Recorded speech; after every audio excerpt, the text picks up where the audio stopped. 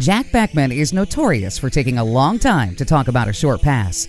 But after taking over the funny car class provisional #1 qualifying position Friday at the NHRA's O'Reilly Winternationals with a 4:04.5 second run, he tried to be a little more concise. I'd like to describe our last run to you guys. Please.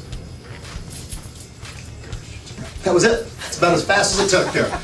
Still, Beckman couldn't help himself at Auto Club Raceway at Pomona, and he spoke with humility, humor, and a hats off to his Valvoline M-T-S crew. He said he knows this #1 spot might not last through Saturday's final 2 sessions, but like his funny car championship, Beckman is enjoying the moment. We're halfway through qualifying.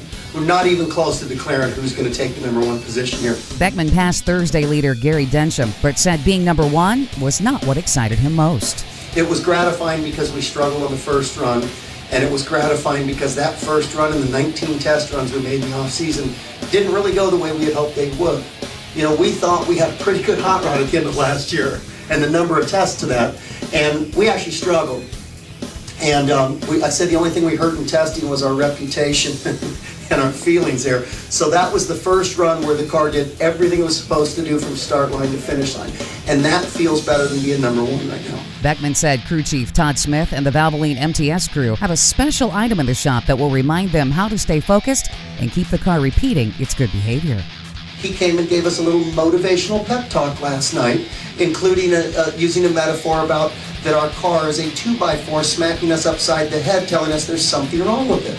So we went and got a 2x4 and wrote obvious on it, and we're going to use that from now on to keep our perspective in line. It's hard to believe this crew will need any such motivation. Beckman says they're plenty motivated and dedicated. Speaking of getting smacked in the head, Tony Pendergon was uninjured when his American Racing Toyota funny car exploded an engine and launched the body. Qualifying for the O'Reilly NHRA Winternationals resumes Saturday at noon Pacific Standard Time. Kathy Fisher, CompetitionPlus.tv.